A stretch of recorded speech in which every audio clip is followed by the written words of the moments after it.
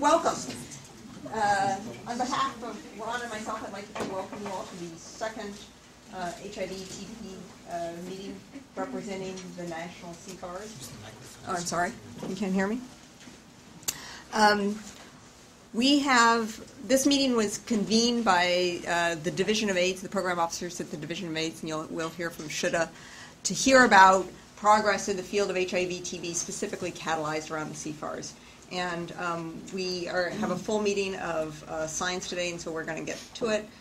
But first, Ron is going to give a brief introduction to how this working group, this HIV-TB working group, was initiated, and set the stage for the meeting, establishing what we hope are the goals of the meeting and what the outcomes we would like to see, we'd like to see from the meeting. So also, thanks everybody for participating, for those of you who are speaking and those of you who are participants. I think that we're going to try and hit a couple of different and complementary goals with the meeting today. So just by way of background, the importance of HIV-TB co-infection, has been percolating up to the forefront of the epidemic for, over a decade now. And I think that the CFARs as a group first addressed this through a meeting that was held in Boston in 2005 that was really an outstanding scientific symposium addressing what the critical challenges were in confronting TB-HIV co-infection. That led to a special issue of the Journal of Infectious Diseases.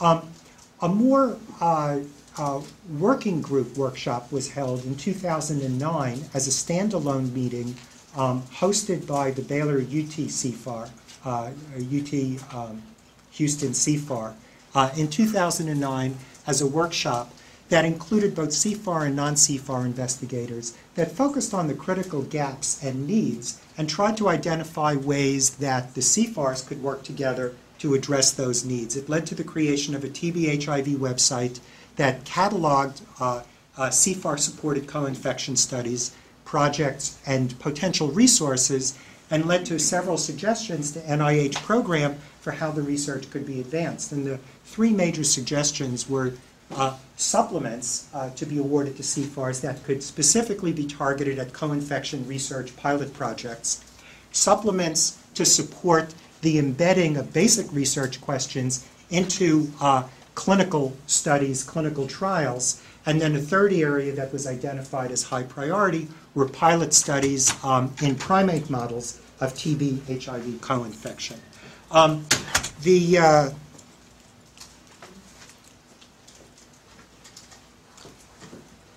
The first one of these suggestions was at least in part contributory to, I think there have been a couple of rounds of TB-HIV supplements given out to the CFARs to enucleate research.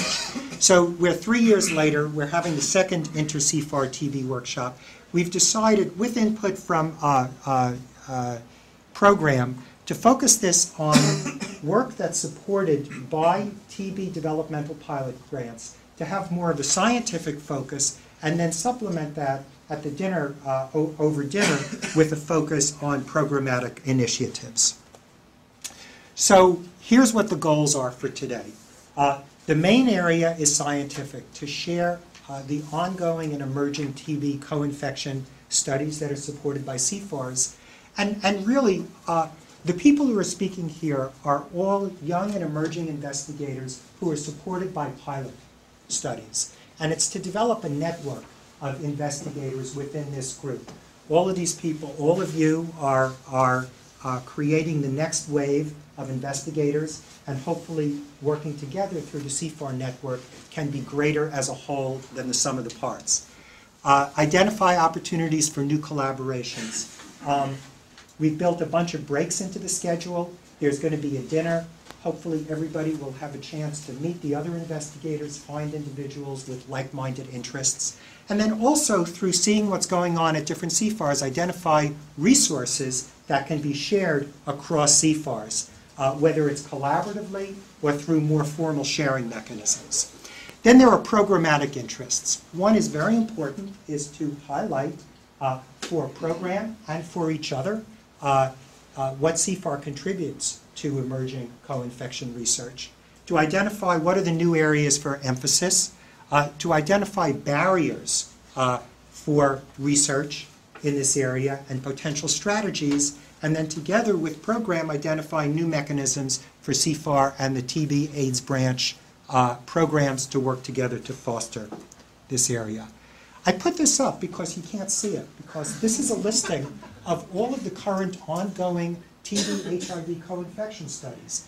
The top are those that are supported through developmental core pilot grants, and these are the current year's supplement, HIV-TB supplement studies. So there's really a lot going on within the CFAR network.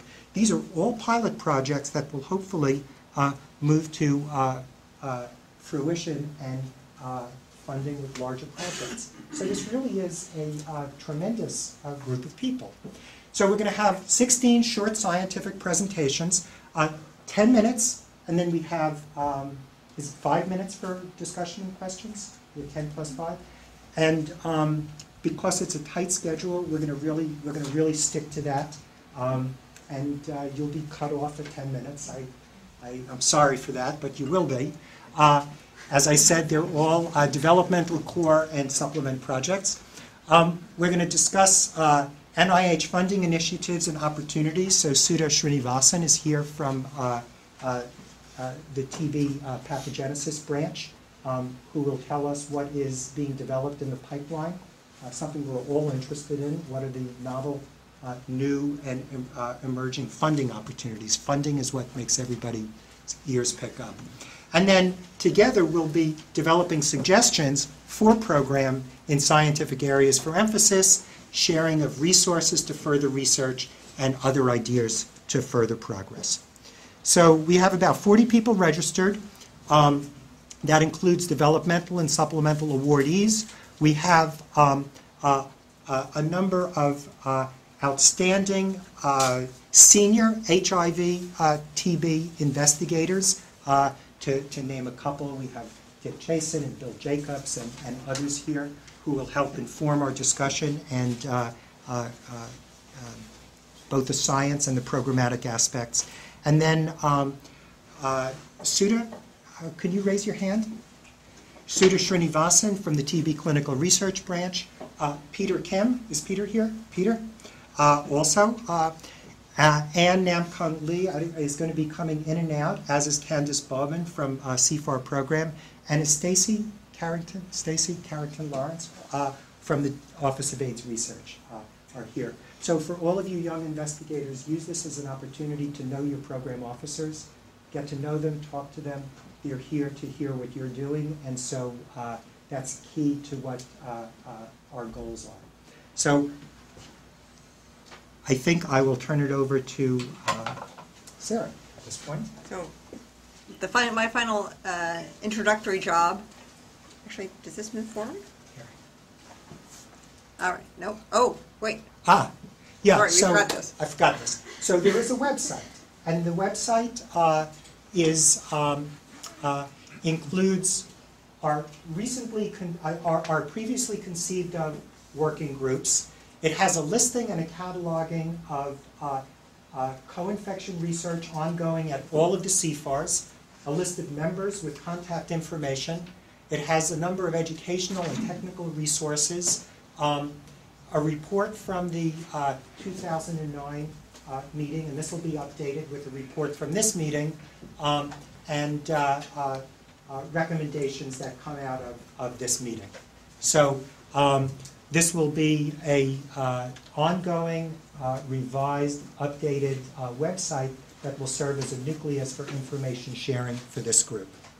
Let's see if that's... No, gosh. No. Okay. All the things we were saying.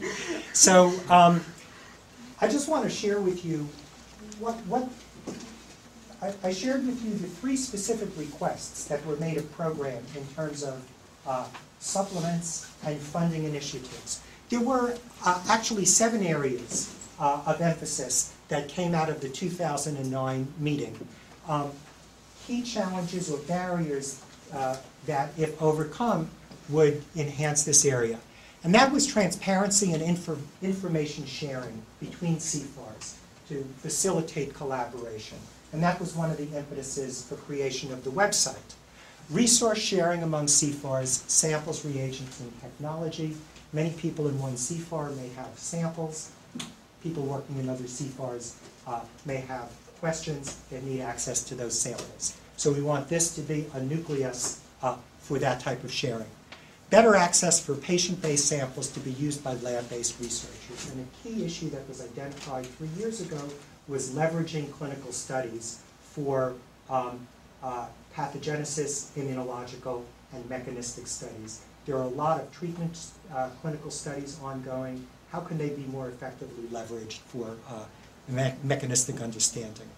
In vivo models of co-infection, a critical need, whether it's primate models or small animal models of co-infection, perhaps humanized mice. Incentives for investigators to enter the field of integrated HIV-TB co-infection research. An area that hopefully we'll be able to discuss a little bit this evening is inter-CFAR South-South collaborations on co-infection. Many CFARs have programs in sub-Saharan Africa. Certainly many CFARs have programs in other areas of the world. How can we leverage interactions among those? And then an area that was identified by some of the people from the more TB-focused communities was that HIV co-infection doesn't have the profile in the TB research community. We all recognize the intersection of these as critical for the HIV epidemic, but the same level of visibility may not be the case within the TB research community. So, carrying the torch of co-infection as a priority into the TB research communities. So these are the 7 areas that were highlighted in 2009, points that maybe we can keep in mind as we work through the discussion this evening after we hear about the science. So now let's... Ah, yes. Okay. So I get the thanks part of this. So I realized actually we started without introducing ourselves. I'm Sarah Fortune. I'm from Harvard University. This is Ron Collman, who's from the University of Pennsylvania. And obviously putting together a meeting like this requires a great deal of support. And so the people I'd like to thank especially, I'd like to thank Shuda and Peter Kim for providing the impetus for us coming together. I would like to thank Ron especially. Ron has been incredibly important in holding together the TB-HIV working group since the 2009 meeting. And with that, the University of Pennsylvania CFAR and the Harvard CFAR and the Harvard Global Health Institute, who have all provided financial support both for the working group over time and for this meeting.